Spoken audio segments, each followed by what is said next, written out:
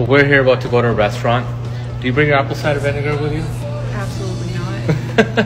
How are we going to carry apple cider vinegar everywhere? So check what we do. Once we ordered our food, we're mixing our balance. With this, we don't feel bloated. We have something to control the glucose spikes, digestion with the fats, and protect our gut, while giving us important nutrients. Now, while I wait, I enjoy talking to my beautiful wife. First, we got this green papaya, mango, cashew, pomegranate salad. And this was amazing. 𝐁𝐿𝐮𝐲 𝐅𝐞𝐞𝐥. This was so good.